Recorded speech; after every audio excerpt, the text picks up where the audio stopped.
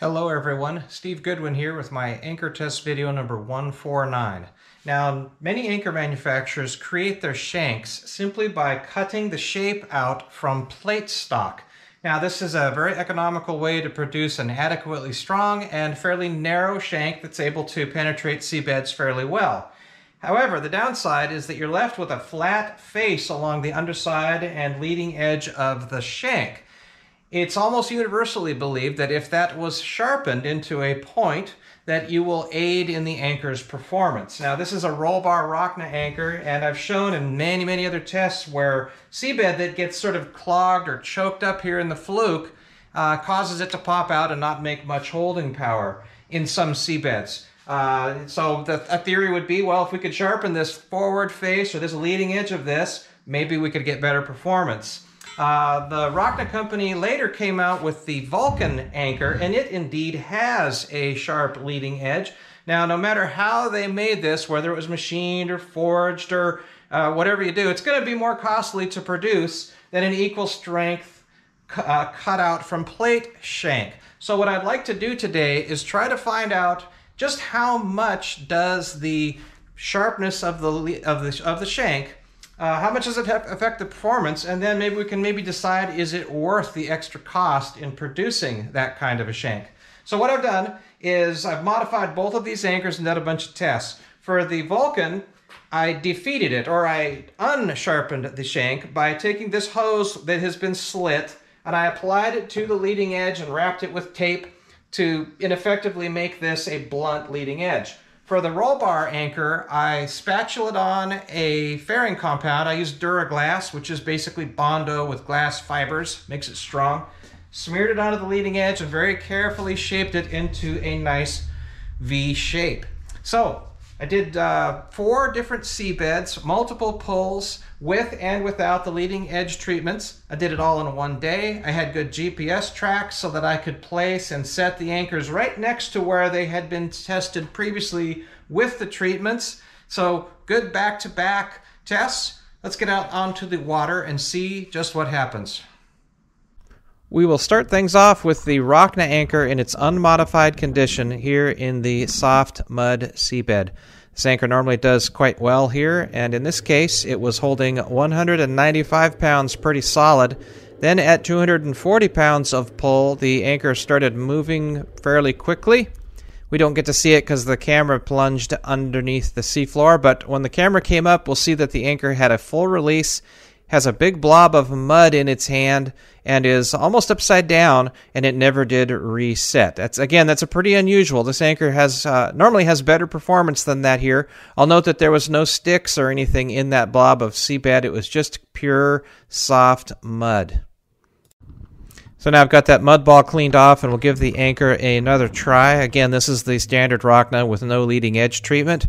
This was far better holding. It was 480 pounds with 0 on the GPS, maybe just a little bit of creeping forward. The anchor released, reset, and repeated it, 480 again. So if I take all 3 of those, 2 480 pulls and a 195, I get an average of 385 pounds, and that's what we'll use for the rating for the Rockna with no leading edge treatment. And now we'll look at the anchor with the sharpened leading edge treatment, and it was the same as that second try without the leading edge treatment, in that it was 480 pounds of 0 speed on the GPS, had a breakout, and it was able to reset itself and repeat the performance. So on the one hand, it looks like the leading edge treatment did not change much, but if we include that first pull where the anchor broke out at 195 without the treatment, then we could say that this is an improvement, but I'll just say that it's probably a small factor for this seabed. And now we'll move on to the Vulcan anchor. This is its unmodified condition. Of course, it comes with a sharpened leading edge, so we'll do that first. The anchor sets initially just fine. Everything's upright and all A-OK. The anchor was holding at 240 pounds of pull, but then at 315 it started moving faster and faster and eventually had a full release. We'll see that the anchor is exactly on its side, and the anchor was unable to reset. So then it got things cleaned off and gave it another try. This time it does not hold as much. It was solid at only 195 pounds of pull, and then at 240 it began moving. Same result, a breakout, and here the anchor is mostly on its side, maybe even slightly upside down, and then after more and more pulling, the anchor is fully inverted. It just precisely upside down, hopelessly in that state, no reset. So if we average those two pulls, that was 240 and 195, we get 218 pounds. And for the Vulcan in the blunt condition, what I found initially was a hold of 195 pounds, then a full release, followed by a reset, and a perfect repeat of that first pull. It was 195 once again. I guess my theory is that the maybe slightly less ability to penetrate meant that it didn't pack quite as much seabed into the fluke, which allowed it to reset. But overall, probably not a big change for the blunt leading edge on the Vulcan in this seabed. And now I've moved over to the cobble sand test site. This is a seabed that consists with a thin layer of golf ball-sized cobblestones on top of quite pure sand. I've never seen any binder or any kind of coagulating material stuck to the anchors. They always come up clean. And what happens is the anchors will drag along for 100 feet or more at a very steady load, and it was 240 pounds that the unmodified anchor would resist. And here is the next try, but this time with the leading edge condition and the sharp condition, and it was exactly the same. If you go back and watch, you'll see the same amount of shank showing, so the same depth of bury, same 240 pounds of resistance, absolutely identical. We can see here on retrieval that there's just nothing attached to the anchor. So let's just go ahead and say for this seabed, a sharp leading edge on this Rockna makes absolutely no difference. Here is the Vulcan in the cobble sand seabed. First we'll show the anchor in the unmodified or sharp leading edge condition. The anchor was pretty solid at 315 pounds of hold. And then at higher thrust numbers, it would drag continuously all throughout this nearly 100-foot long pulling track. And now for the Vulcan with its leading edge in the blunt condition, I noticed a definite change. It was not as good a holding. I recorded 240 pounds of pull. Higher thrust numbers would have a steady motion. At first glance, I was thinking maybe the anchor had buried deeper, but remember, the shank is wrapped with black tape to hold that hose on there, so that's the deal. It just wasn't as visible, but no question, it's not as good an anchor with that blunt leading edge. Okay, now we've moved over to the clean, loose sand seabed. We'll start with the Rockna in the unmodified or blunt condition, and the anchor was fairly steady at 380 pounds of thrust, and then at higher thrust numbers, it would just simply drag faster, no pop-outs or no roll-outs, and it was able to repeat that. Note how much shank is visible or how high up it is. Now we'll try the anchor with the modified or sharpened leading edge, and right away we'll see that the shank is now buried much more deeply, and it has a corresponding much higher hold number. It was 480 pounds rather than 380. So for this seabed, there is no doubt a significant improvement can be had for this anchor with a sharp leading edge.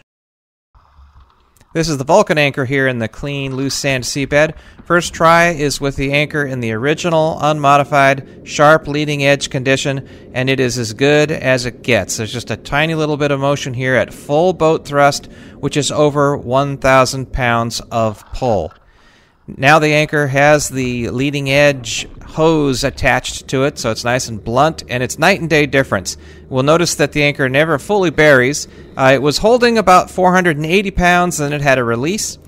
This next try, it was 735 pounds before it started moving and had another full release. So night and day difference. The blunt leading edge definitely was hindering the anchor here in this clean, loose sand seabed. Last seabed we'll look at is the Sandy Mud site. This is where the roll bar Rockna anchors have had real trouble in all my years of testing, and it's no different today. So this is with the blunt unmodified condition. That first hold was only 240. Second one was 315 pounds, both followed by full releases, big blobs of mud, and that's just pretty much standard procedure for these anchors in this seabed. Now, here's the first pull with the modified or sharp leading edge. And we're going to see something that I don't believe I have ever seen before out of hundreds of sets of these anchors in this seabed. Already, the shank has disappeared, and if you watch the roll bar there on the left part of the screen, you're going to see it just disappear right there. And again, that's the first time I've ever seen a roll bar Rockna anchor do that in this seabed. And it's doing it with no significant chain either, so it's got a pretty good angle of pull. In any event, it was holding 380 pounds when in that first pull, and then the next time it was 240. So once again, the sharp leading edge on the Rockna has made a significant improvement. And now for the Vulcan here in the sandy mud. First try will be in the unmodified or sharp leading edge condition, and the anchor is just perfect. It's holding full boat thrust here. It's over 1,000 pounds. Anchor's buried out of sight. Doesn't get any better. And now we'll try it with the blunt leading edge, and it is a completely different story. The anchor appears to be almost fully buried, but the holding power just isn't there. This one was 480 pounds, fairly solid, then a full release. And then the next deployment was similar in that it looked like it was well buried, but even less holding. It was only 315 pounds holding, and then at 380, a full pop-out release. So more than half of its holding power has been sacrificed by adding that blunt leading edge. Well, if there was any doubt as to whether a sharp leading edged shank could produce a meaningful performance increase, I think I've put that to bed. Now, it's not the case for all seabeds. There's certainly some where there didn't seem to be any change at all. And I think we could safely say that for seabeds that lack structure or cohesiveness, seabeds that can just flow around structures such as maybe really soft mud or a really clean, pure sand that can just again, flow right around a structure, probably doesn't matter very much. But for the seabeds that do have structure or that can be clumped or clog an anchor, there's no doubt it makes a difference. Another seabed type that it probably really does help is a really hard, crusty sand or really hard sand. Now, I don't have those kind of seabeds anywhere near my test area, but I can only guess that a knife sort of like structure is going to be able to cut through that much more readily. So, if you want to buy an anchor with a shank that has a sharp leading edge, you can buy a Vulcan today here in June of 2023 all day long. However, if you want to buy a roll bar anchor with a sharpened leading edged shank, I don't know of one, but that's about to change because the Rockna company is about to release a new roll bar anchor. They're calling it a Mark II, and it will have a shank that has a similar profile as the old version, but it will have the Vulcan cross section including a sharp leading edge. That anchor's got many other changes that all look pretty smart to me, and I will not be surprised if it outperforms the old version handily. So that's it. All I got for the leading edged treatment video. Before I sign off, let me show you how the mods I've made to Panopay's keel and fuel system are coming along. So first of all, the max prop has been cleaned up, repacked with grease, and reinstalled. And I actually replaced the drive shaft. The old shaft was still pretty good, but there was some wear in the area of the cutlass bearing. So I thought, what the heck, now's a good time. So that's all nice and fresh. Also, the windows and all the modifications of the keel, that's all been faired and painted over. So it's looking like new again. Speaking of the fairing, my aperture always was pinched or sort of a pointed trailing edge, which is good for water flow, but there was some facets and some vertical welds, and it was all quite ugly. The interface between this horizontal plate and the vertical was just a hard 90-degree corner with an ugly weld. I went ahead and I faired this. I used Quick Fair, which is an epoxy-based filler, works good with aluminum, and all these joints all got faired fairly nicely. So I now have as clean of a hydrodynamic exit from the keel as possible. Speaking of fairing, I also did a little bit to the rudder as well. This triangle shape here ahead of the axis of rotation of the rudder. I added that years ago, but it was a fairly crude weld along its interface. That all got smoothed over. So we've got good water flow, 100% across that part of the rudder. Also from the original build back 50 years ago, the builders had a seam between the rudder shaft and the plate, and it was right along this fat portion of the rudder. It's just the wrong place to have a lump. Anyway, I went ahead and faired that as well all the way down. So I'm looking forward, maybe, if I'm lucky, I might notice a little bit of an improvement in the rudder effectiveness, maybe even a tiny bit of motoring efficiency increase as well. Things are moving along nicely down below. I do have the engine reinstalled and the systems are coming back together. I've had to really revamp the entire power system. Start battery was moved from starboard side here to the port bulkhead. Battery switches have been relocated, all new cabling. It's not my first choice to commingle electrical equipment and saltwater plumbing, but that's just the way the ball bounces. Look for a splash guard or some sort of a shield between the raw water strainer and those electrical switches. Wouldn't want to dunk those in salt water. Here on the starboard side, we have the day tank has been installed. There's a big Raycor around the corner. Haven't quite hooked up the plumbing yet, but we'll get there soon. Notice these two pumps here. This blue colored pump, that was the original standard bilge pump. And here is the transfer pump that transfers fuel from that new keel tank into the day tank. Now the actuation of these is, well, fairly clever, I thought. So the bilge pump was always actuated from up above here. What you did is you opened up a lid here in the seat, and you take this handle and go ahead and pump away. So when I was trying to find a location for that transfer pump, boy, I was looking around everywhere, down here by my feet, all kinds of things. And then it finally hit me. Well, just mount it opposing the bilge pump and modify its socket so that the same handle can be used for either pump. I figure it's going to take about 5 minutes or so of slow pumping to make a, say, an 8 or 10 gallon transfer. That would only happen occasionally, as this is a fairly low fuel burning boat. Here's the front side of that battery switch installation. So rather than a 1-2 both switch, which is very common, I prefer to have 3 separate on-off switches. The first one controls the house bank. This is a combined switch, and then this is the start battery on-off switch. The far switch disconnects the engine block and the 12-volt negative bus. That's an aluminum boat thing where it's best to have things floating or as disconnected as possible from the seawater, and it's very, very difficult to achieve 100% isolation of a typical marine diesel engine. If nothing else, the raw water cooling circuit provides a path between the engine block and the salt water. So the poor man's way to isolate this is whenever the engine's not running, I just disconnect the block entirely from the DC system. And now looking straight down into the aft part of the engine space, we're looking at those plates way down at the bottom. That is the top plates of the keel tank. There's the new drive shaft, and I've also switched over to a dripless shaft seal.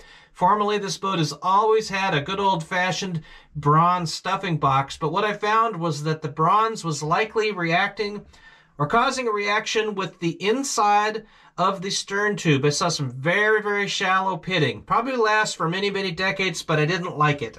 So wanted to have a bronze-free stuffing box, so I went with this PSS dripless unit. And I think it's going to be nice. For once, I will have potentially a completely bone-dry bilge, as there really isn't any other leaks aboard this vessel. It is a very compact space. There's lots of stuff going on. In fact, there's going to be a 2-inch bilge pump hose coming right up through the middle of that, and then there'll be some house battery. Well, at least one house battery will go on that platform. Okay, now we'll sign off from this anchor test. Tune in next month. There will be more, hopefully, interesting material. Big thanks for everybody watching. Even bigger for those that donate. As always, anchor safely. So long.